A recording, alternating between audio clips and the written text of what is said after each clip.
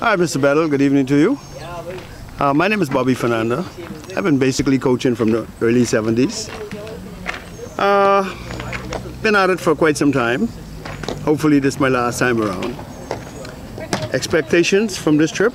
Well, I haven't been on the tour for quite some time. I really don't know what to expect other than tough competition. The level of play we're going up against should be very, very tough. I know it's going to be tough, so we're going to go there and do our best and see how best we can put the right players in the right spot and get the best results. Anthony Bullitt, I've been coaching over 20-some years. Right now, in the back of me, I have the national team. This is the third national team I've been on coaching. We're heading to Canada, hoping to go to World Games. We got a lot of talents, a lot of them. It's a little early now, so just about a couple of minutes, everybody will be here. Baylor Fernandez is the head coach. We got Shane Albury, and you have also Ms. Lockhart.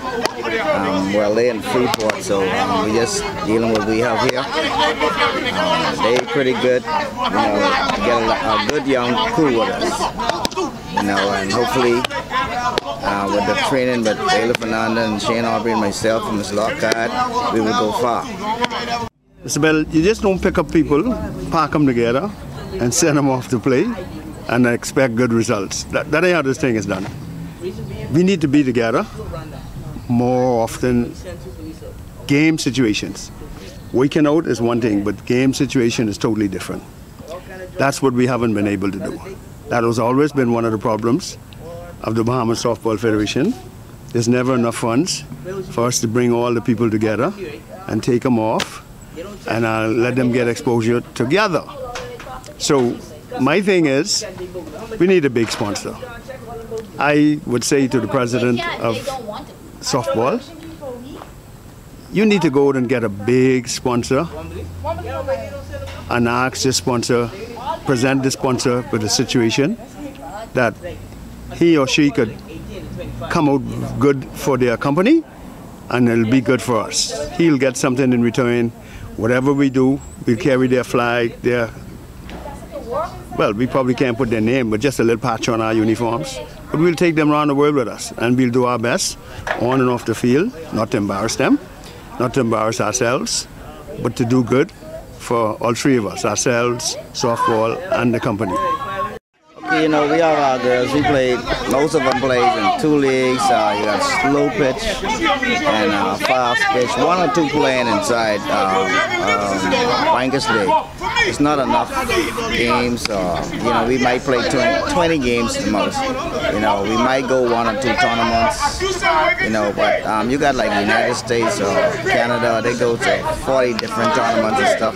It's not enough, you know, to even get them there. But we'll be proud of our girls because, you know, they're right there playing in the couple of tournaments we have. We have here, like, after you play in the tournament here, we play wild, what you call it, championship. From championship we move on, round robin, you know. It's not that much, you know, but then that's for them to move up. You know, but they keep them in shape. But other than that, it's not much to do, right? We don't go to different tournaments, right? If we get a chance to go to different tournaments, other than the one coming up, right? And then you have to prepare yourself to go to that tournament. Whereas you can't carry 20 girls or 25 girls, but, you know, we only carry 15 girls. We might carry, well, we can try to carry a little over, you know, but if you carry 15 girls, but it's max. And it's hard to carry out about 25 girls to cut 15, you know, but we got to do what we have to do, you know, because United States, you know, they carry like, they ask for 15, they carry 30. Small country like us only could carry 15, might carry a little over, you know, for experience or something like that. You know, that's what we hope for. Carry more. You know, if we carry more and somebody get hurt, that'd be our advantage. I mean, help us out a bit. Not our advantage, but help us out a bit. You know, but we can see what we can do. You know. When I was in school, I don't know if anything changed, and 3 teams will advance from each of the continents, which produces 21 teams. and the host club will automatically make 22.